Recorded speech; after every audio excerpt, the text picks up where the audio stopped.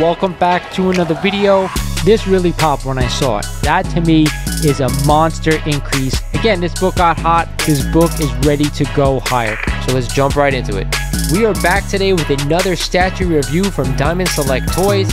Without further ado, let's get into the review.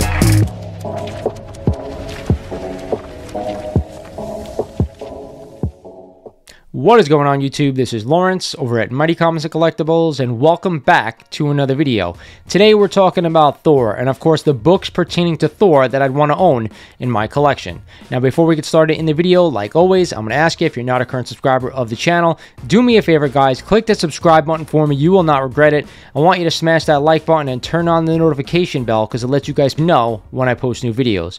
With that said, we're talking about Thor, one of the most important characters in Marvel history, a big part of the MCU as well. Got 4 movies in there. So I'm going to give you my top 5 books, and where we're going to start at number 1, the biggest book, his first appearance. It is a copy of Journey into Mystery number 83 and the first appearance of Thor. Now, while this book is still pretty expensive compared to all the other Silver Age Marvel grails out there, this one is actually pretty cheap. CGC 2.5 just sold this month for $5,380, which to me, I think is an absolute steal.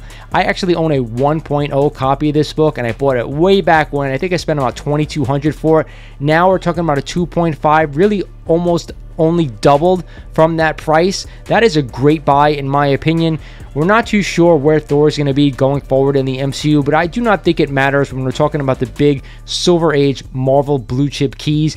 These are books that you're going to own for 20 to 30 to 40 to even 50 years down the road. So you want to own these books because of what they are. The biggest characters out there are worth the most, and down the road, this one is at least double or triple in price. It has to be number 1 on the list, and my favorite Thor book. At number 2 on this list is a copy of Journey into Mystery number 85 and the first appearance of Loki. Now, a lot of people ask me, why is this number 2? Because I think Loki is such an important character in Thor lore, it has to be at the 2 spot. And it's CGC 2.0 just sold last month for $1,435, which to me is kind of a lot of money.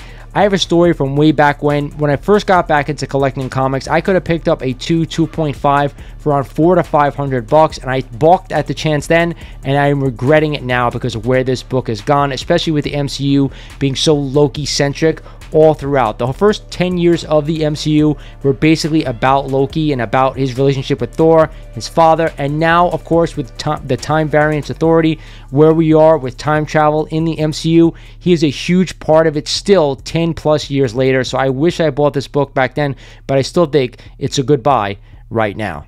At the 3 spot is a copy of Silver Surfer number 4 in this iconic cover by the great John Buscema. Now you're going to ask me, why is the Silver Surfer book on a Thor list? It is because this cover is so classic, I could not include it on this list. Why is it number 3? Is because I prioritize classic covers over second appearances. That's just how I collect. That's why it's number 3 on my list, and I absolutely love this one. One of the top 3 covers, in my opinion, that has ever been done. And a CGC 7.5 just sold this month for $1,525, which to me is actually a really great price. Now, if you don't want to go that high in grade, there are lower grades that I think that you can have for less money. If you want to go that route, fine. It's a Silver Age key. It doesn't really need to be high grade, but the higher the grade, the better for investment purposes. That's what I say. But either way, this is number 3 on my list. At number 4 on this list is a copy of Journey into Mystery number 84 and the second appearance of Thor, like I just mentioned, and a CGC 2.5 just sold last month for only $900, believe it or not. That to me is a really great price for a second appearance of a major Marvel character. You guys know how I collect. I don't want to overpay for second appearances. To me, I think if you're going to buy a second appearance, you have to get them at a premium discount. I'd rather take that money and go ahead and buy the first appearance. I know in this case it's a lot more money to spend because it is such a major character, but again, if I'm keep throwing, $900 or $100 at book after book, if I've done that 5 times, 6 times, I can go ahead and buy the first appearance of this character, of Thor, and that's always what I'm about. That's always the best investment, and that's always the book I want to own first. Regardless, it's still number 4 on my list. It's a must own if you love the character and want it in your collection. To me, I'm just not a huge second appearance collector. And rounding out the 5 spot is a copy of Journey into Mystery, Annual Number 1, and the first appearance of Hercules. Now, this book was all over the Hot 10 breakdown, maybe about 3 to 4 months ago, when there was speculation that Hercules was going to show up at the end of Thor Love and Thunder, and that's exactly what happened. Now this book has started to drop, and a CGC 4.0 just sold this month for only $354, which to me, I actually think that's a pretty good price for this book. About 3 to 4 months ago, I was telling you guys to stay away from it, but right now it has come down a little bit too much that I'd be pouncing on this book if I could. We all know he's going to show up at some point down the road in the MCU again, going to go against Thor. It's already a given. They already shown the character. So to me, I had to include this book at number 5 on Thor books I want to own.